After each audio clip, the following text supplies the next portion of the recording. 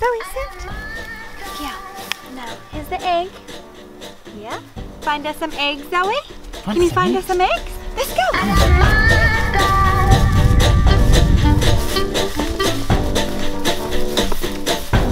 You run it.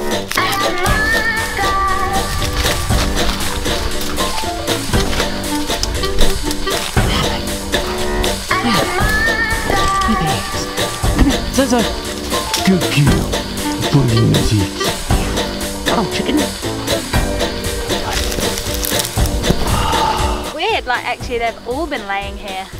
There's white ones too. And they're different chickens, eh, that lay the white ones. We got an email this morning from a big British newspaper asking me if I would consider ourselves to be a feral family. How rude! Feral family? Us? I was like, sure, totally, 100%. That's if you mean feral in a good way, right? Don't go to school, check. Don't wash our hair, check. Don't live in a house, check. Only wear secondhand clothes, check. Don't buy anything new from the shops, check. Live in a forest, check. Play all day, check. Play with mud all day, check. Literally, as I got the email, the kids were just into their 3rd hour of playing in our mud kitchen.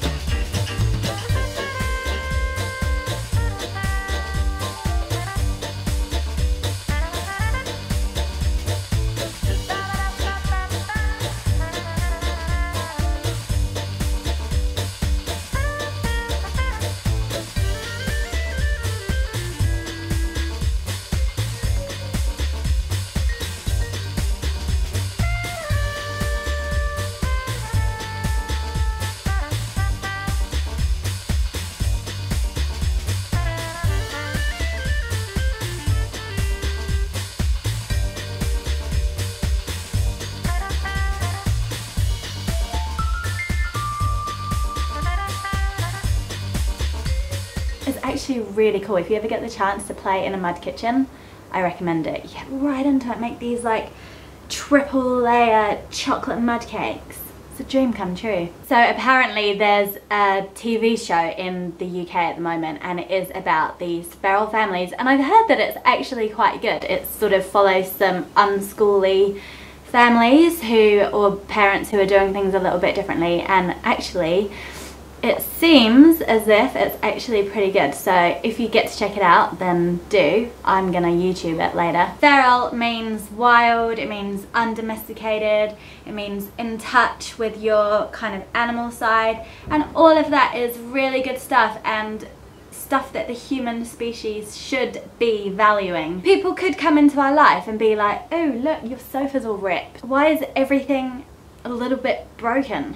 It's uncultivated. Our life is uncultivated, but we're not prepared to cultivate our lives at the cost of the planet, which is what is being asked of us when we're told that we need to have only new things to look shiny and fancy. We're consuming things and it's breaking this beautiful earth.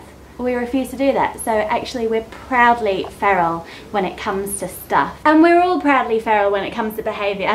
We want our children to be in touch with that kind of instinctive thing that we all have inside of us, that kind of animal spirit that can guide us and show us what our hearts really want and need. So yeah, we're raising children to listen to that voice rather than a voice of a random authority. And me and Tim are learning, even as grown-ups, to do that. To not just nod and do the things expected of us, but actually listen to ourselves and to trust our instincts and take a bit more of a walk on the wild side. So if all of that stuff makes us feral, yeah, we're feral and proud. Or we're just reclaiming the word feral and saying, you know what, it is good and healthy to be in touch with the wilderness spirit inside of us. Are you a feral family? Let me know. I'd love to hear from you. Don't forget to like, comment, share, subscribe, and definitely keep radical.